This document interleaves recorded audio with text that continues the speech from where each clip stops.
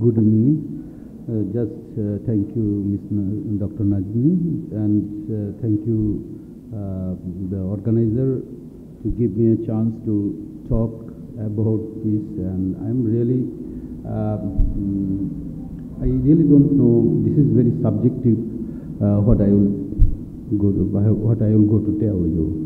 So, in my side, at first I am a NRB. So, all I know Bangladesh from outside of Bangladesh. And last 3 years when I am working here and really seeing that so much that every day when we are talking about the challenges in the economy, one of the things is banking sector and the risk, but challenges in banking sector.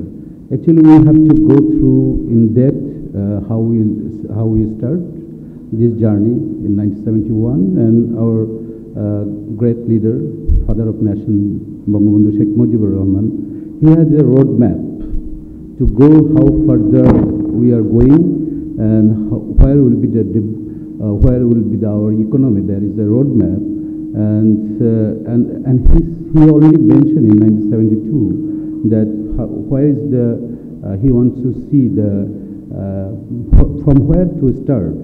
He mentioned that we have to start from down to up, so from village to the upper economy. And after 1975, we already lost our all the way, and what we are getting, God's economy. So a very long time we are depending on God's economy, and now I'm coming to your point when all the economy was dependent on government banking sector. That is happening.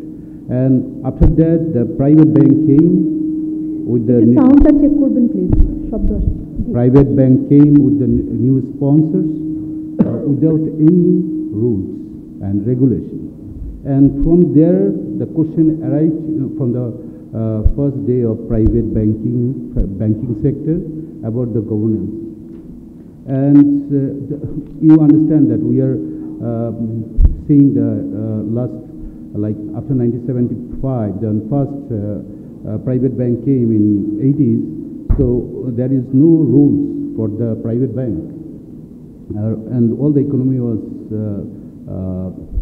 dependent on government bank and government policy which is coming for the sector, and the economy was ruled by the policy maker, and how they like previous my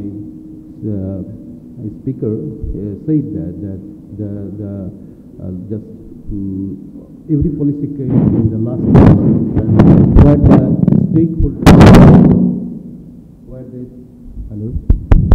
where the stakeholder was not participant. So I'm just telling that what I am seeing last 12 years. You see that huge development is going on, and private bank came to the economy as a partner of government, and all development, like 70% of our today's development and the infrastructural works which is going on dependent on private sector, long time strategy. And now the main thing you were telling that where is the problem? Problem is the long time investment and short time investment.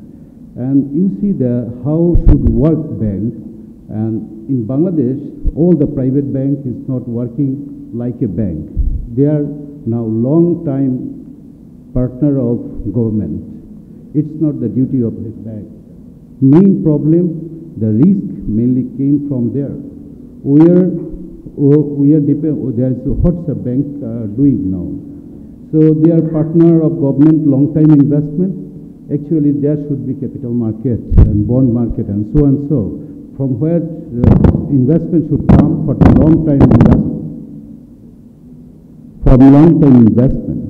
And when bank is taking short time deposit and going for a long time investment, and there is a mismatch, and risk is coming from there. But the development and end in 1 minute, please. sorry. Actually, it's a long story, and After that, you see that sponsors. After that, sponsors who are involved with the private sector, private bank, without roadmap, you can't expect a good governance. And anywhere, any sector can't live with a good law and governance. That is also a main problem. And the risk is for the long-term investment. There is no policy in SME and rural development programs and rural areas. And banks are not, their capability is not enough for the rural developments and rural sector.